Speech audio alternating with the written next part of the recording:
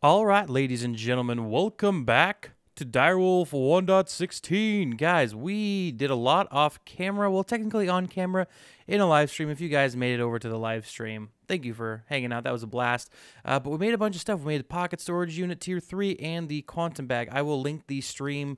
Technically, it's 2 streams down below because my internet crapped out halfway through. So if you want to go check out those streams, go ahead and check them out. Links are down below. But guys, today we're getting into PneumaticCraft. I'm not going to try to say it, so I'm going to call it the Steam mod. So to start this off, I actually had to go to a village. We'll go to my boys over here. And you need to locate a house that looks like this. It's got these these reinforced bricks on the outside. Yeah, you're going to want to go in here. Go ahead, loot in here. This is where I got all my stuff. I got some compressed iron and some amazing tools. Sorry, amazing machines. And then there was a tool hanging up here. We're going to take this item frame. And then maybe this. Yeah, now we have a sign. So, yeah, I had to go here, do that. Found this cool village. Got some really cool looking buildings here. But not the focus of today because we're getting into this mod. Oh, and also found a pillager outpost. Yeah, that's kind of spoopy. But we need to go home. Okay, so now that we're back here, we need to go ahead and make some compressed iron. And the way to do that is to blow up some iron with some TNT. So we're going to go ahead and make up a few of these. So let's go ahead and blow some stuff up. I think the best place for us probably be the mining dimension. All right, let's kind of go over here a little bit so we don't blow anything up important. We have no risk of blowing up anything important while we're here. So it just says to put some TNT down. We're going to test it with... oh, I need to turn off my magnet, don't I? Yeah, we're gonna test it out with some... just the stack of iron.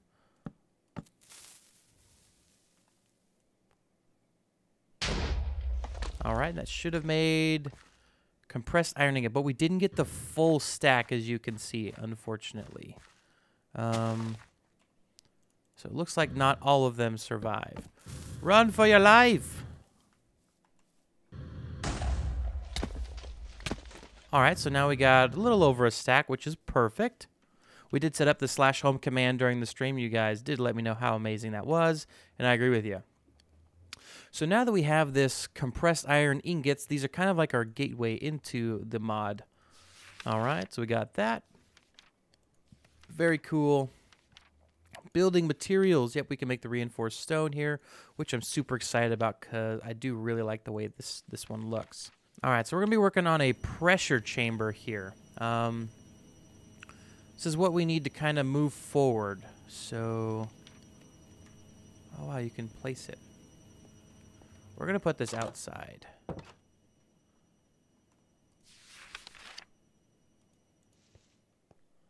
Okay, that's really cool. It shows you exactly what you need to do. Okay, so we need to make some pressure chamber walls here, which is good. This is actually very handy. All right, that's a pressure dispenser. We definitely need a pressure chamber interface, a valve, and a wall. So to make the wall, oh wow, we just need the reinforced brick. That's it? Okay, let's go ahead and make some up. All right, so we got 2 of that. This brick looks so good, by the way. That's what stone bricks should look like. All right, so we got a stack of the pressure chamber wall, so let's place it down. Looks like we need a 3x3 at the bottom, and then one here, and then we also need a 3x3 at the top. And then that's a valve. And this is open. I don't know why. Might need to put a pressure chamber thing in there. Okay. Anyway, let's go here to the valve. Looks like we only need 1. Now, I did steal a few of these pressure tubes from that village, but it just takes the compressed iron and some glass. So I didn't need to craft any of that, so we got to save some glass. Oh, it makes 16 valves. All right. Perfect. We got both of those. Looks like it's shapeless crafting, which is okay. Place that there. Place that there. Pressure chamber glass. Okay, so it's not It's not like that. Pressure chamber glass. Perfect. All right.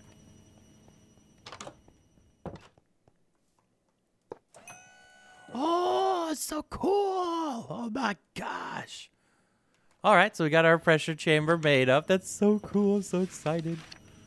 Ooh, we can do a 4x4, make it bigger. We're going to do that later. Ooh, a 5x5. Yeah, definitely going to do that. Okay, so we got the pressure chamber. All right, so we do have some pressure tubes, but how do we generate the pressure? Compressed air is produced by a class of machines called compressors. Oh, literally you need compressors to make a compressed air. Yeah. I'm dumb. All right, so let's go ahead and make some... do we have compressors? Flux compressor. What do you do? Converts forge energy compatible with RF and many other mods into compressed air. Holy heck, this is what we want. We can turn our power from our reactor into pressure. Now, I don't know if we're going to be able to do this. Wow, that's a lot of stuff. Yeah, we need to generate a little bit pressure before then. Did I get a compressor when I was looting? I did. I did here. Okay. So let's get some pressure tubes. I've got one. Ooh, we have advanced pressure tubes. We're going to be using those. Okay. So let's see what this thing needs. And where do we put in the pressure? Oh, probably in the valve, right? That would make sense if I was being logical. What in the heck? Okay, so here's where the pressure connects. Right up to the valve. And then I assume that we just put like something that burns in here. Is that right? No problems. Are we generating pressure? Oh, yep, we sure are. Check it out. Pressure, we are generating some. Very, very cool. Okay. So how do we close this? Upgrades. We can make upgrades, people. Okay, so let's see about maybe making that redstone one. We're going to start up this process here. What do you need? A turbine rotor? Ooh. Turbine blade? Okay, so we need gold and redstone. Let's test this out. See if we can make a rotor. A rotor.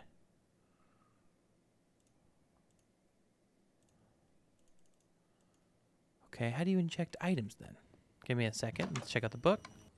Piped in via hoppers. Okay, so let's get some hoppers going. Believe there was one for this. Okay. Actually, I think there are special hoppers. Yeah, this guy. Let's look at the recipe for him. Okay. So we're going to test these guys out first, and then we'll try the normal vanilla hoppers. So we put this guy here. Oh, wow. Okay. So if I do...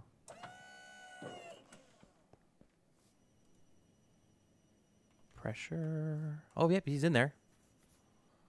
Apply more pressure to the pressure chamber. The required pressure is dependent on the number of items being transported. Okay, so we need this to generate a little bit more pressure, which is okay. We can go up to 5, and then getting over here is when it might explode on us, so we got to be careful.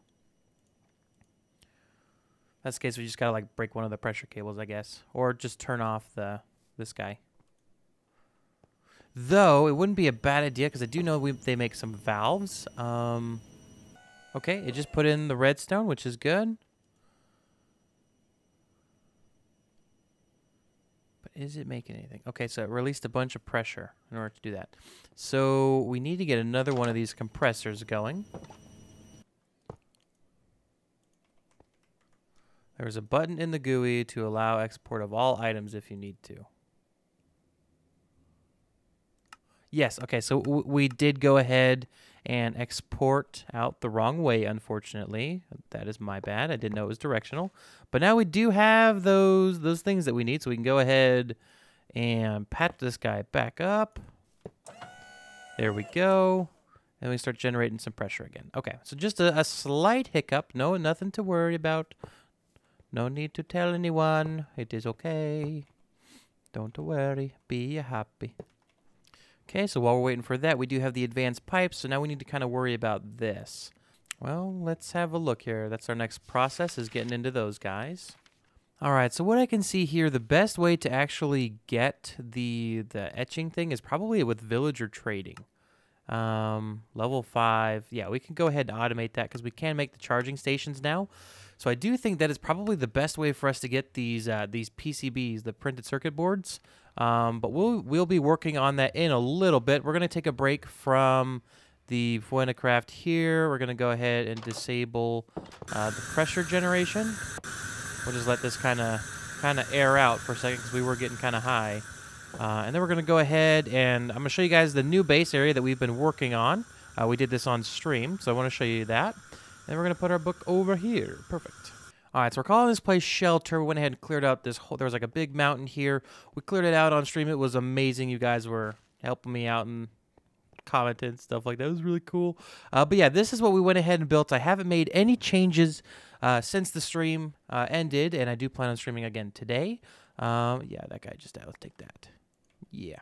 So this is what we got going on. So we're going to kind of mirror this wall kind of thing here on each side. We're also going to replace these here, whatever you see with the sky stone, with that reinforced stone brick. We're going to be replacing that because I think it'll look really good. But this is what we got going on.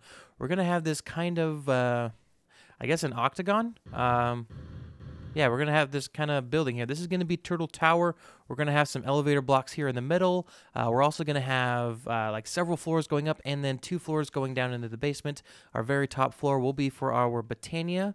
So on stream, I will be working on this here. We're going to kind of finish this all off and then kind of start going up. I'd like to have at least 5 floors. The second floor, this guy up here, will be where all of our storage is. This is where you're going to like interact with the applied energistic system and all of that. We're going to make down here the first floor kind of look like a receptionist floor. Okay, so what we're going to do for the rest of the episode here, getting into Botania. That's right, guys. I've decided that we need to get Botania. There are a few items in this pack that are really going to, or sorry, in this mod that are really going to help us out with the rest of the pack here. So we need to kind of get into the basics here where we kind of make everything. So I do believe we have majority of what we need. Yep, we got the Plexica. Pure Daisy, this is what we need first. So we need to make a petal apothecary. So let's go ahead and make one of those. All right, it should be simple to make. If we look here, we need the dudes.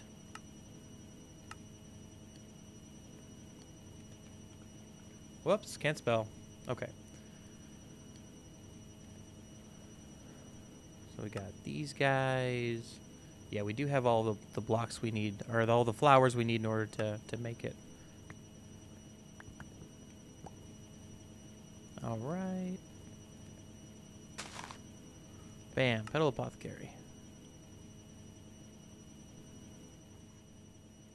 So let's go ahead and get this out there. We're also going to need an infinite water source. We're going to grab 2 buckets. Count them, 2 buckets. All right, and just so you guys know, I really did want to do more with this PneumaticCraft here, but I really believe that we should set up villager trading before we get into this because it'll make our lives a lot easier. So we'll be doing that next episode, just so you guys know. We'll be making a villager trading hall. So yeah, let's go ahead. We're just going to like set this up over here. All right, so now we have the petal apothecary right next to an infinite water source because every time you make a flower, you have to re-put that in there, so that's good. All right, and now we need to make that pure daisy. This guy here. So again, we just need the 4 petals, which is good because we have the white flowers, which give us the petals. And then I believe we need some seeds. Yes. All right, probably smart to leave the bucket. We need at least 1. Perfect. All right, so let's go over here. Get on top of this. Yep, and there we go. Pure daisy.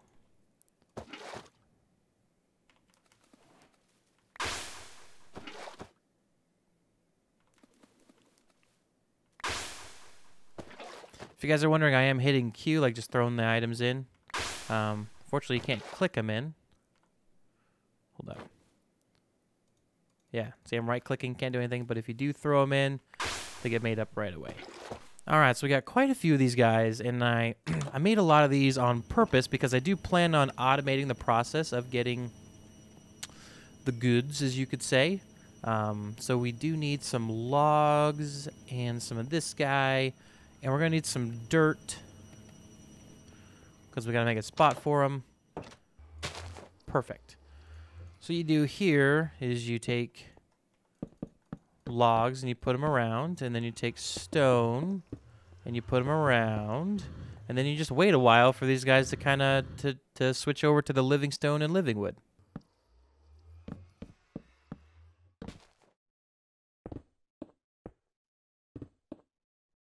All right, and as you can see, we got our stuff made up here. We got our living wood to make some good sticks and other materials. Then we got our living rock to make the mana holders, which is going to be very necessary. All right. So now that we got those, let's see, Petal Apothecary, good to go. We need to make a wand of the forest, and this is what we needed the living wood for. So we're going to make, I believe you need 3 of these guys, and then we need to go here. We're going to make one that is cyan and green because I think it'll look pretty neat. All right, and then 3 sticks. And this is what it looks like. That actually looks pretty cool. What do you guys think? Good looking wand? All right, so this will let us kind of like interact with our mana stuff here. We are going to need to get some more of the oak logs going because we do need to make a few more things with it. So let me place these down.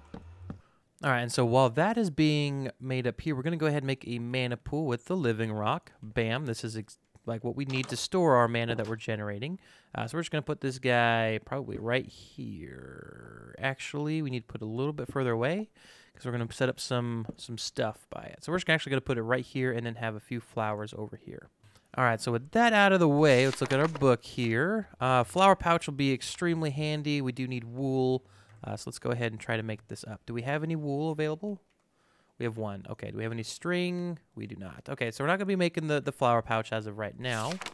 But that does hold all of your flowers in one spot, which is super easy. Black Lotus, don't need to worry about it. Runic Altar. Something that we need to get a little bit later. We will be getting it today. All right, so mana pool, we got this made up. We're going to be working on a mana spreader.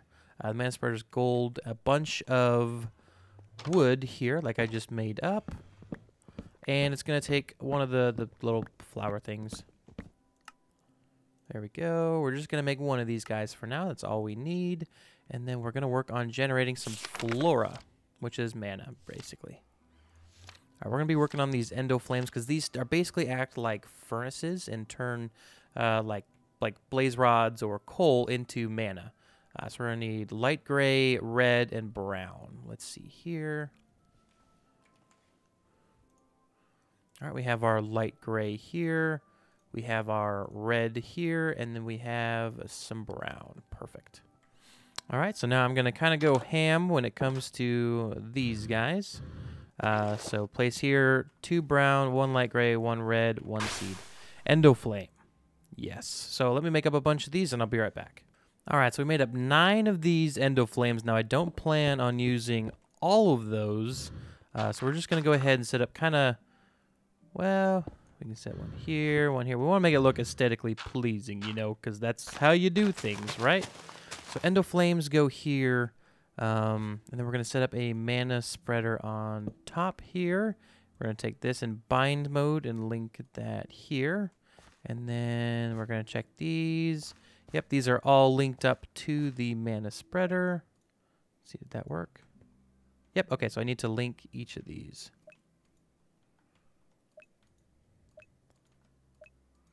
Perfect. All right, and then we're going to set up an automatic way of this generating some mana for us. So we're going to need to look at Botania here. Actually, we just need what is it? We need a dropper here. It's super easy to make. All right, we got a dropper. So we're going to fill this up with the blaze rods. or the blaze mesh here, as you can see. We're going to need... All right, so we're actually going to -1 here just for now. We're going to do this here. All right. And so when this gets activated, like so.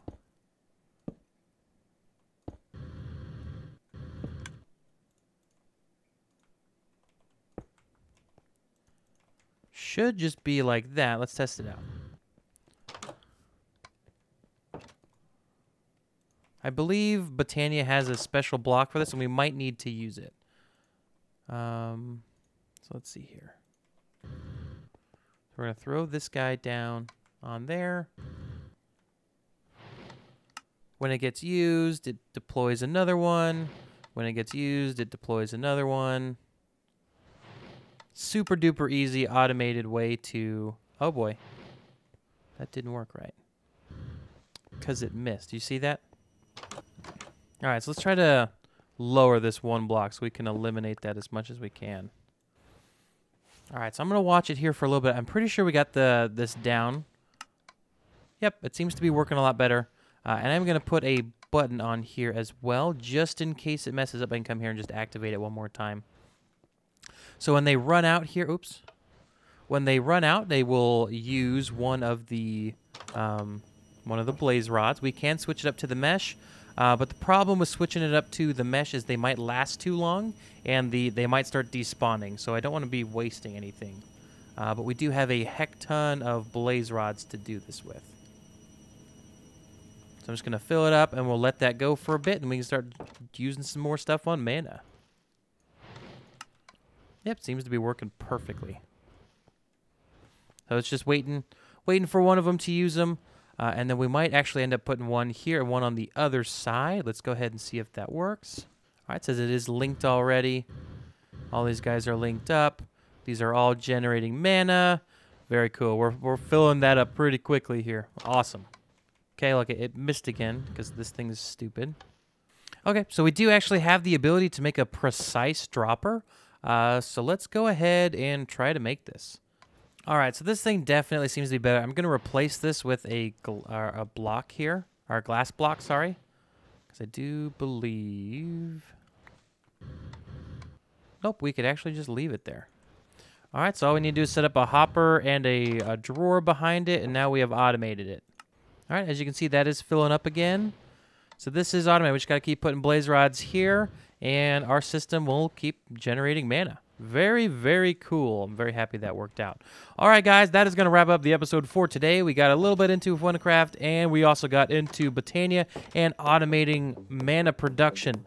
I hope you guys did enjoy the video. If you did, please make sure to hit that like button. And as always, don't forget to subscribe, guys. But this is Superturtle, and we also made a jetpack off camera on the stream. So I'll see y'all next episode, whatever you call it. Bye-bye.